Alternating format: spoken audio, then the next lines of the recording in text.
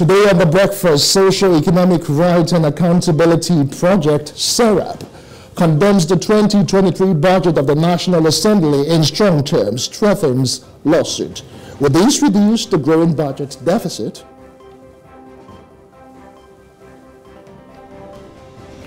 Also on The Breakfast, despite growing concerns, Nigerians' education allocation still below recommended benchmark. How do we make the sector a priority?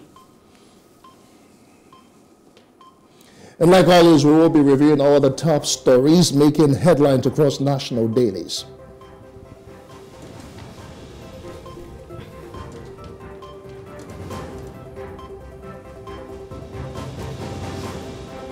Welcome to The Breakfast. I am Justin Akadonye. And I am Messi Boko. It's a beautiful Monday morning, and it feels really great to be back on your screen. Yes, glad to be here. That's set once again. Messi, it's been like a minute. How are you doing? How was your weekend? Very great. You're just glowing, though. Is there something you're not telling us? So I think that we had this conversation off air, but it's fine that we're having it on air now. Well, that's because I've actually been resting. You've been resting, and you've been frolicking and having a great time. I'm not even sure.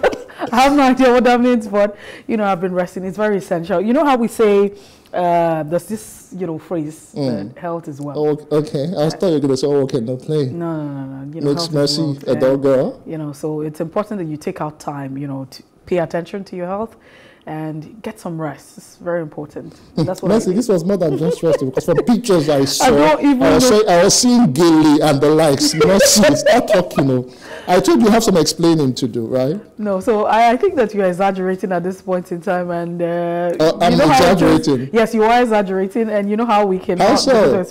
You know how you cannot understand what he's saying because I think he's exaggerating, right? You don't have all of the facts. So who believes you that there was a gilly? It's only you that saw the gilly. I don't know where you saw the gilly. I screen grabbed your status so I can show it to the people. Oh, well, I'm not sure that was the case, but to be very honest, I needed some time out to rest, and it was good that... Well, it's good you had the rest, and it actually is showing a lot on you, and you're well rested and back at work. Yes. Yes. Okay, Messi is not what's trending. A whole lot happened, in the social media space. Papa Ajasco, I don't know if you follow that particular. I like how you say it, Papa Ajasco. Yes, that's what it's called, right? Papa Ajasco. Messi, you watched it, right? Of course, I saw Papa Ajasco. Is it the one on the print or the TV series? No. Do you want me to do one of the Okay, just joking. Okay, so Papa Ajasco, the standing one, not the main one, has passed on. It was a minuscule, several tales on social media because Nigerians were, actually saying that the main Papa Ajasco actually passed on. So veteran actor and former music instructor with the National Troupe of Nigeria, Femi Ogunrombi, is dead. He was a standing actor for the Wale Adenuga comic series, Papa Ajasco. He was said to have died on Saturday evening. Now, the sad news was disclosed in a post by writer and theater practitioner Shaibu Hussaini. Now, the TV comic series, Papa Ajasco and Company, formerly the Ajasco Family, is a Nigerian family television sitcom created by Wale Adenuga in 1996. The show is a spin-off of a feature film of the same title produced by Adenuga in 1984, which in turn is based on the comic Ikebe Suba. Now, the story revolves around the Ajasco family and their comedic interpretations of major societal issues.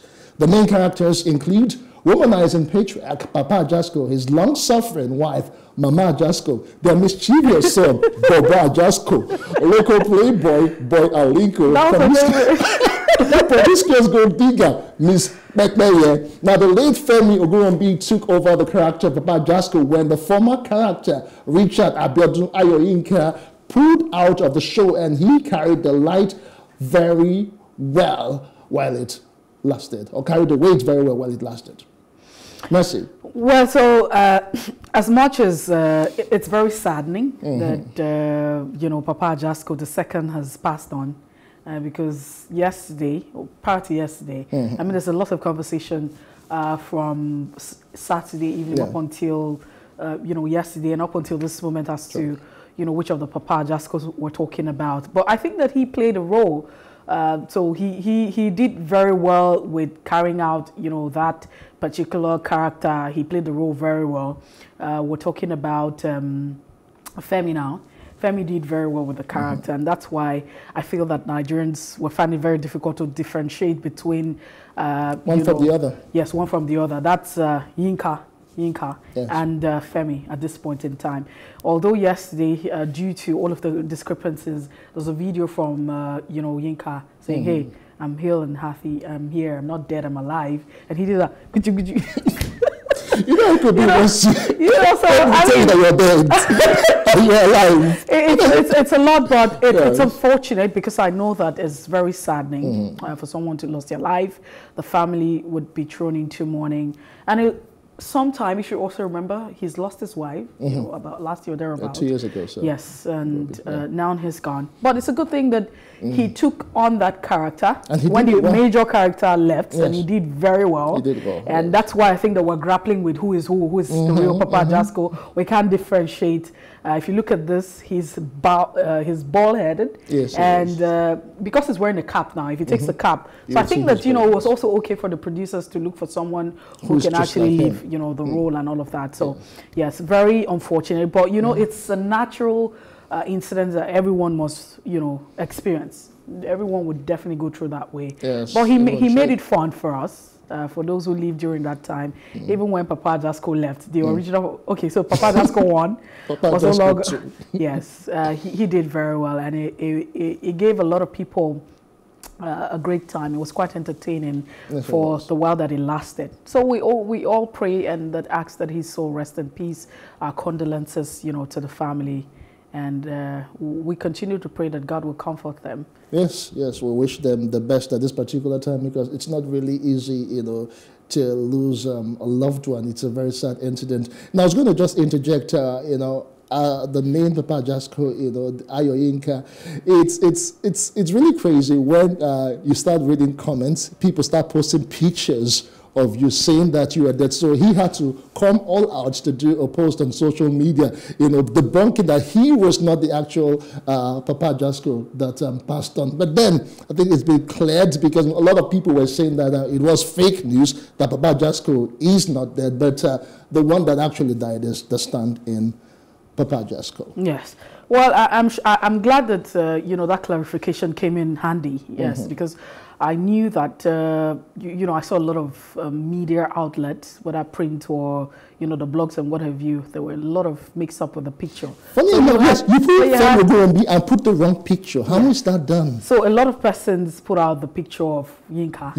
With Femi's name. With Femi's name. So that's where all of that. But there were some prints that lived up to expectation. The likes of Punch had it right. I don't remember the other one. I think it was Nigerian Tribune that had it right as well. But I'm glad that that correction is right in front of us. And if you don't already know, Papa Ajasco the second is the one. So basically, all we're trying to say for good journalism, just do the right thing. Don't try to confuse people the more with your stories. If you say someone is dead, get the right picture and don't use. It could be very embarrassing, really very sad for other people. when they are not dead and their pictures are just slammed all over, the media space. Well, we'll just have to move on. And I remember what you said this morning when you said standing. Okay, because I said I was. So Justin actually, he literally told me, I'm standing I was standing this morning, for this but I'm not dead. I'm not dying. I'm not dead. But it's okay. You're not dying. No, I'm not dying. Definitely not in the next 40, 50, yes. Moving away from that, second on our top trending this morning is, if you follow the news, if you follow the social media space and all that's been going on, a very popular Nigerian singer, he goes by the name Olawale Ashimene, if I got that correctly. He's very known by his stage name, you want to say his music name, Brymo, has tendered an apology to citizens and Nigerians from the southeastern region over his anti-Igbo remarks. Now, the music star had stirred, several controversy when he went on Twitter rant against Igbos over their political affiliation and differences. Trust me, I don't even want to go verbatim with some of the things that Brymo said. I was really heartbroken. I was heartbroken because I remember when I used to be on the radio, Brymo used to make my playlist. You just love his songs. Yeah, you know, songs. You would wake up in the morning and want to play Brymo's song on the radio. And one would think that, you know, Brymo would understand the dynamics because he sang about, you know, reality. He wasn't just the contemporary singer, or he's not just, you know, the regular singer who sings about everything. But he was, you know, you want to talk about conscious songs, Brymo, you give it to Brymo because that's what he does. And so one would expect that, you know, a person of that caliber should understand whether or not. But even though he extended an apology, his comment, he said that, we get to that point where we talk about his apology. But what actually led to the apology was that a petition was launched on a platform called change.org for his Afrima nomination to be revoked with immediate effect. And we had over 600,000 you know, nomination and votes, yes. And so I think that he felt the heat, Brymo felt the heat and backlash from Nigerians and decided to apologize during an Instagram live session. But let's even look at the apology. Brymo explained that the fracas started after he argued over the decision of award-winning actor Chimamanda Adichie Ngozi, you remember, where she was, you know, given a traditional title. And she said, oh, accepting the traditional title, chieftaincy title, and ignoring the national honors. Don't forget that, you know, when we had the national honors, Chimamanda Adichie was also a nominee, but she wasn't present. She didn't show up. And I don't think there was a representative. However, according to him, he said that shouldn't have been the case, considering how the region is clamoring for presidency. So Brymo said that the statement was taken out of context because he only used it to refer to those who were championing the movement for his downfall and not the entire tribe itself. Well, he said, I did not insult the Igbo tribe. That's what he said. I would not do that. I apologize to anyone who is, you know, saddened by such a tweet. I was trying to weigh in on very important matters. I really don't know if that's the case. I mean, I can't begin to say the words that were tweeted. Those tweets are still there, except he has deleted it on Brymo's, you know, handle. He used the swear words. He used words that I can't even use, you know, on TV right now, not even on radio. So I'm just wondering if this apology is really earnest. But I really don't know what you make of this. I'll definitely come back to my thoughts. Mercy, the thing is that it is really alarming when we say things and try to retract them or say that we were misinterpreted.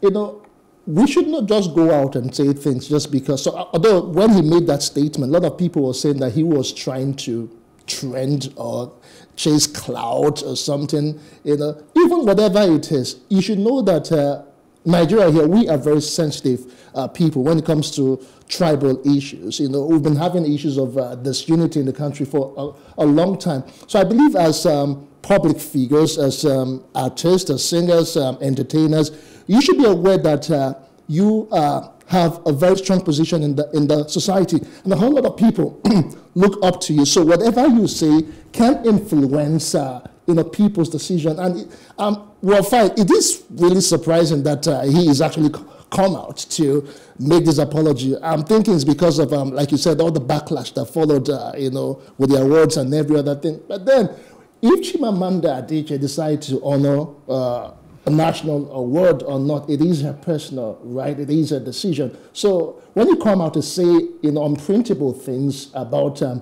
particular section of the country, it is really, really sad because I used to hold Brymo, you know, in high regard. I used to, like you said, love his songs. It was really very calm. Songs that you could just listen and you just forget about issues. They were very meaningful. They were impactful. So I would never have associated such comments with Brymo. But it's really, really a sad one, honestly. Yes, very unfortunate. And just to add as we coast away from this particular subject and move to another, it's that if you live in Nigeria, if you were Nigerian, you would then know that, you know, this unity, you know, we're not united. It's a major issue. And, you know, this lack of unity has cost us a lot. And it's the reason why we're here today. And let's imagine that we pay attention to this because we need to be sensitive. A lot of people, experts will tell you that we have never been divided as we are today in 2023. We have been further divided. Major problem is that we haven't seen ourselves as one.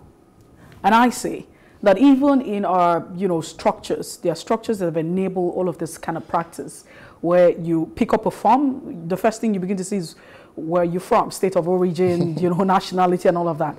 These are some of the issues that have constantly, you know, fan the wings of disunity for us.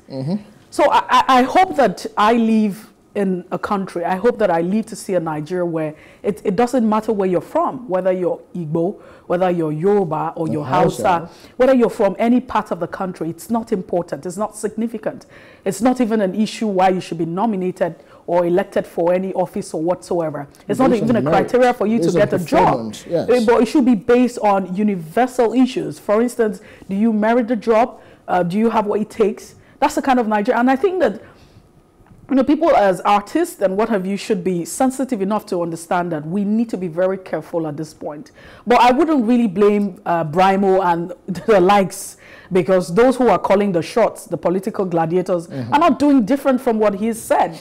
Or, the comments and the remarks and the rhetorics that you want to see. It's not really different from what, you have him or others putting out. So it's really unfortunate until we get to the point where we understand that, hey, we're one Nigeria. And it doesn't really matter where you're from. As long as you're Nigerian. The most important thing that should concern me is that, Justin, you're a Nigerian and I'm a Nigerian. Yeah, and that's what it should be. And see, Justin, you also know that has also affected economic policies and what have you. True. For instance, you look at some regions that are not developed via policies and the politics that are being played. You have resources. Let's even talk about, deep sea ports. Let's even talk about several issues. You have a region, for instance, we're talking about the Lekki deep sea port in Lagos. You also want to talk about a deep sea port that's not functional. And so for Cross River State or Calabar, you hear that, oh, there's need for us to dredge. So what's stopping the seaport from functioning? These are the issues. Until we get to a point where we understand that, hey, we're one nation. We're first Nigerians. Think that's when we think that we can solve. We have actually moved away and solved one side of the problem, but we need to move away quickly because time is not on our side. No, it is not. We'll move on now to the last top trending for the day. It is about retired officers, police officers to be precise. It is really sad when I hear stories like this. But let me just get to the crux of the matter. Now, the retired officers of the Nigerian Police Force have threatened to embark on a nationwide protest if the National Pension Commission, PENCOM, fails to address issues surrounding the pension funds contributed by the retired officers. In a warning statement by the Kebbi State chapter of the aggrieved retired police officers, they called on the Inspector General of Police and the Minister of Police Affairs to direct the DG of PENCOM to refund their money immediately before it becomes too late. Now, the retired police officers therefore called on all its state chapters to get ready for the nationwide protest slated for the end of January. Let me just quote them verbatim. They said, our stand is this: the federal government should immediately direct the DG PENCOM to refund all the money contributed by the retirees of the police back to them. This is pure fraud and cheating, also daylight robbery that you suffer both day and night and endanger your life with criminals, political crisis, and after God protect your life for 35 years in service, somebody from nowhere, so-called PENCOM, will now control your benefit. It is only in Nigeria that such a thing happened to police retirees. Now, this chapter suggests to the national headquarters of REPONS to immediately send a warning notice to the PENCOM and federal government for the proposed pending protest by the end of January. They went on to say many other things. Mercy. It is really, really sad when you hear things like this after dedicating your life. Police insecurity or security generally, it is a high-risk job. After devoting, so much, you've even contributed, because pension contribution is actually your contribution plus your office. So you also contributed with the hope that when I retire, I should have some money to go back. But when you retire and eventually someone is telling you you can't have your money, it's crazy, Mercy. And that's not because we're the only ones that exist on planet Earth. We have others who exist. These things are not rocket science, right? No, it's really unfortunate that this is happening, and you have to have people who have committed their lives, 35 years, having to trunk to the street, take to the street to protest, because they actually survive the course of service. I mean, there are a lot of persons who go through the entire service and don't make it out, but this is what it is. Is it not shameful that we have constantly, lived in a society where we have weak institutions and then we have strong men who are calling the shots? And that's not very encouraging. And these are the issues that contribute to insecurity. So if we begin to look at the insecurity that we're faced with, we talk about crimes and criminality and the fact that it's actually on the rise, then how do we explain it? So don't forget that these men have served in the system. If they feel very disgruntled, then it's also possible that they would have their grievances, and then they would take several actions. Well, what if, I'm just saying, what if these persons who are disgruntled decide to say, hey, we're going to also contribute to sabotaging the economy, and then, you know, taking to crime and criminality, as much as that's not an excuse, but I'm saying, what if? How do we even, you know, sleep and live like this? It's not even, you know, very honorable thing to say this morning. It's despicable that we're talking about it. But we're calling on the, you know, the relevant authorities at this point in time. We're calling on PENCOM, the DG of PENCOM, just like they have addressed. Yes. We're also calling on the president himself and everyone involved, the Inspector General of Police. Let's, you know, put our hands together, look at the drawing board and ensure that we have a better, you know, because if you look at it, Justin, the police, they're really going through a lot. The Nigerian police are really not paid. I know that, you know, we are always on the other side of, oh yes, the police, it's not brutality and what have you, you know, the behavior of the police and what have you. But to really look at it, I don't think that the Nigerian police force is properly catered for. If you look at it, just look at a typical police officer. It doesn't even command respect from their looks. At all. You know, and you just speak to them. And it's not good. We can't say that these are the persons we have handed over our lives, I mean the protection of our lives, our safety into. If their welfare is not guaranteed, like you said, they might just look the other way. And again, this is not, okay, aside from this, I think we should take it one step further. Yesterday was the Armed Forces Remembrance Day, you know, so aside from the police, security generally, those who have, you know, paid the supreme price and their families are left behind, who is catering to their needs? You know, when you hear the stories of, you know, those legionnaires and families of fallen heroes, you get so sad to know that sometimes they cannot even fend for themselves, since their loved ones who you know, fought for the security of the country are not really being taken care of. It is really sad. So we're just appealing to the authorities, the Nigerian police, the armed forces generally, you know, we should protect and care and provide for the welfare of people in service, those who have retired and those who have gone. Their families should be taken care of. Well, this is the point where we take a break, and when we return, we'll be looking at the front pages of our national dailies. We call it Off the Press. We ask that you stay with us. Good morning.